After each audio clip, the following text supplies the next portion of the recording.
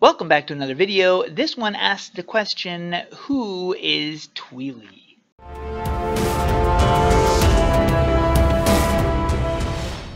I did a video a long time ago about Campbell's origin, where the idea of Campbell came from. This video is very similar, except it's based on TWILLY. First of all, the TWILLY that we see now is much different from his original look. Yeah, he looks way different. It wasn't until recently that I discovered the origin of TWILLY, or at least where the idea of TWILLY came from. I was watching a movie called Gremlins when suddenly, bink, there was TWILLY.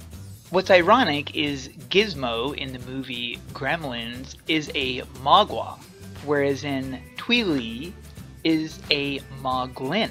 TWILLY is seen in most of AE's games. But what you didn't know was he was born and raised in the village of Ruglum.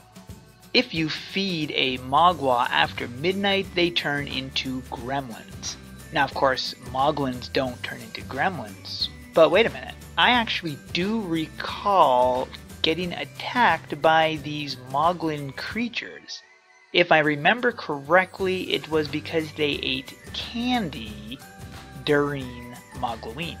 But apparently Moglins can live thousands of years.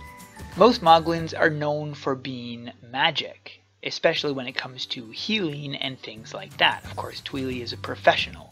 And then you have other Moglins who have kind of turned to the dark side, ones like Zorbak. Because instead of doing healing, he does necromancy.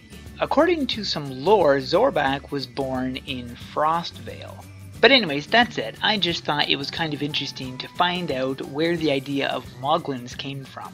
But when dealing with Moglins, don't forget these two rules. Don't get them wet, and never feed them after midnight. Thanks for watching. If you want to check out my Twitter, the link to that is in the description below. And if you like this video, give it a thumbs up and subscribe. We'll see you in the next one. Bye bye.